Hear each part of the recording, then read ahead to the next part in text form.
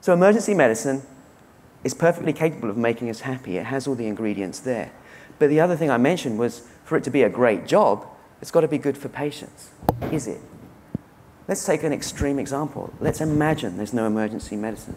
Let's imagine this is France in the 1990s. I went on a skydiving holiday when I was an ED registrar to the south of France.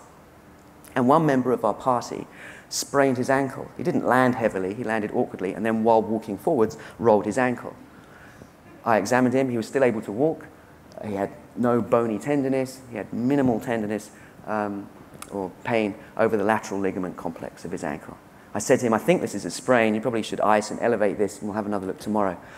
But a helpful bystander had called an ambulance because he was insured. He said, well, why don't I go to hospital and get checked out, but come with me if you like. I said, okay. So we went to this hospital. It was really lovely. It had doctors' names on plaques on the wall. It had tinted windows and plastic plants, and it was really, really, really quiet, this hospital. And a friendly nurse greeted this guy and said, I'll organize an X-ray and call the orthopedic surgeon. Does that stuff. The orthopedic surgeon comes down, looks at the X-ray, and says, you have a fracture, you need a cast. So I had a look at the X-ray, and I said, hope you don't mind, but clinically I don't think there's a break, and doesn't that look a bit like an artifact, this longitudinal lucency in the distal fibula? Could that be artifact in view of the clinical findings? No, it is fracture, it needs cast. So, okay. So he gets the cast, he's on the crutches, his holiday's over, and he goes home. And this guy had the decency to email me 3 weeks later and say, you know what, they took the cast off and they did some more X-rays and they examined me and they said it was definitely a sprain. I hadn't broken it. Sorry about that. Thanks for your time. And that was interesting. Had the orthopedic surgeon done anything wrong? We could easily criticize him for not examining the patient. But in a way, no. What that system missed was someone that can deal with an undifferentiated patient, someone whose career it is to make these calls.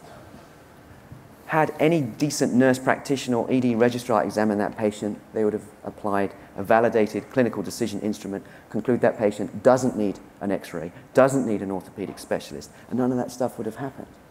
But once faced with an orthopedic referral, he had orthopedic management. And we all say that to a man with a hammer, everything looks like a nail. And of course, most orthopedic surgeons are men with hammers. So when emergency medicine doesn't exist, I think there's this unquantified cost, this unquantified inconvenience and misery and pain to patients. If you think about where we sit in the healthcare system, we protect patients from the rest of the healthcare system. And we also protect the rest of the healthcare system from all these inappropriate patients. That's an amazingly important job. It's got nothing to do with resuscitation, but it's a really, really key, important part of what we do and why it's a great job.